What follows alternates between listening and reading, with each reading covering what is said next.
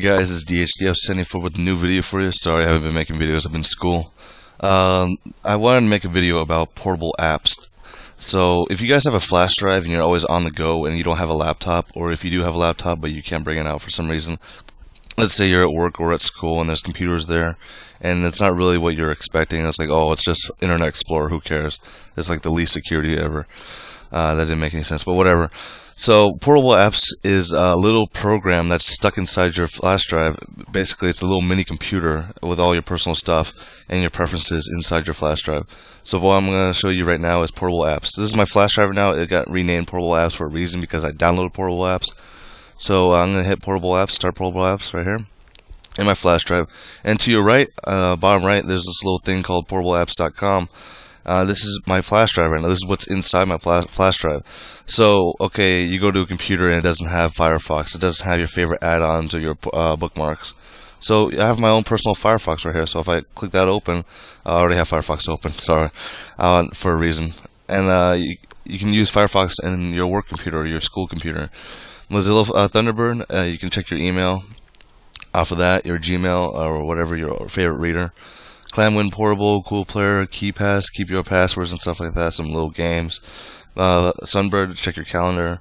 OpenOffice, all the important OpenOffice programs.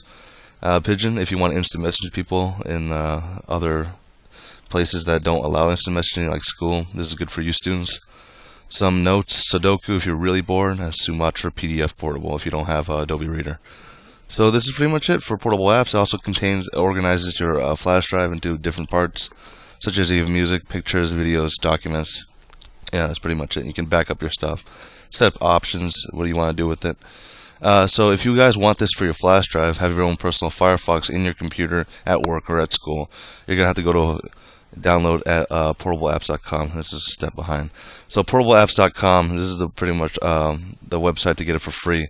Now, all you have to do is go to free, download now. What it comes with is it has different versions. There's the platform, there's just the basic platform, which is the pop-up you just saw down here. This is the basic platform. But it only comes with just the menu and the backup. That's boring, right? So the Sweet Lite is a step up higher. Last time it was 2 megabytes for the platform only. This has 150 megabytes for your flash drive.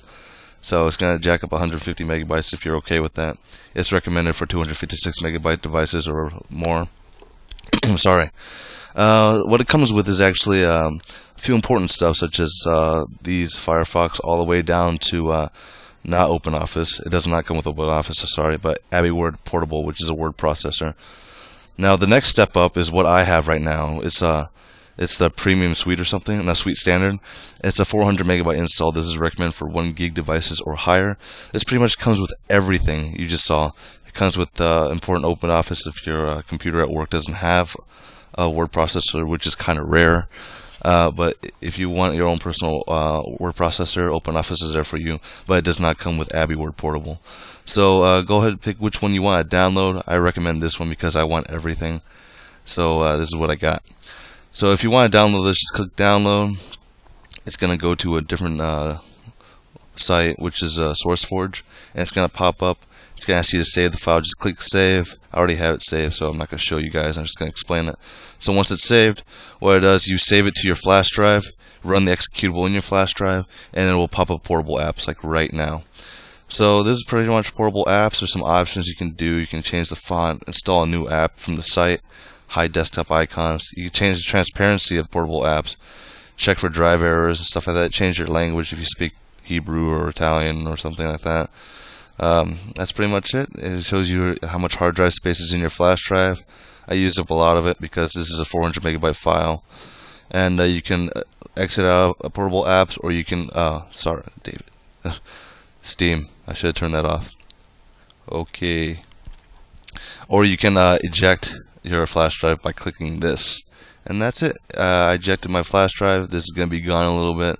It's gone right now. So safe to remove hardware. I can just pull it out, and that's it.